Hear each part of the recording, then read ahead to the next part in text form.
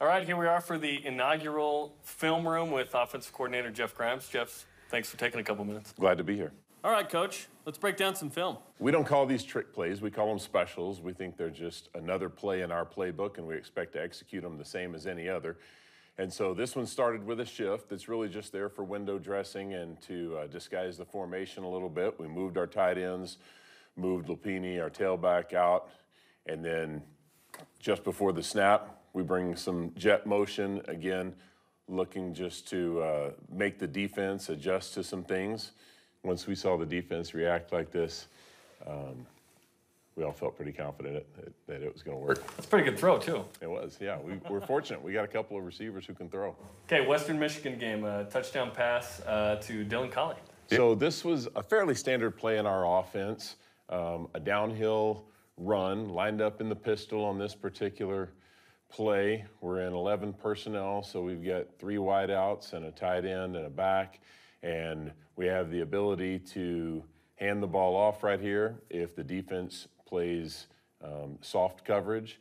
If the defense plays aggressively, which obviously they are right here, then we've got throws out here that we can make to either of these two, running a two-man concept, or over here. And obviously when you get inside leverage, one-on-one coverage with a receiver down there in the red zone, you like that matchup. Looks like Zach's eyes are in the right spot, too. He's looking at Dylan, it almost looks like, right? He already knows where he's really going with the ball. He's just giving a token fake to draw those defenders up in there a little bit further, but he knew before the ball was snapped where he was going with the ball. Gunnar Romney, a guy who wasn't fully healthy last year, but when he was, had some nice plays. It was a touchdown catch against Hawaii. Yeah, I think we certainly saw glimpses of Gunner's potential, and I expect to see a lot more of that this year. This is a double move, so Gunner did a great job right here setting it up. 1, 2, 3, 2 steps to the slant, makes it look just like he's going to break inside on the slant right here, gets the corner to turn his hips, and then breaks off his backside hip. And again, Zach did a great job putting it right on him. We had really good protection right there that gave Zach the time that he needed to make the accurate throw. And let's finish with this. On Media Day, there was a moment where for 25 seconds, you stared into the ether, very focused. What was more focused, you in that moment or the BYU offense going into this season? Are you doing it again? I didn't notice. Was I doing it again?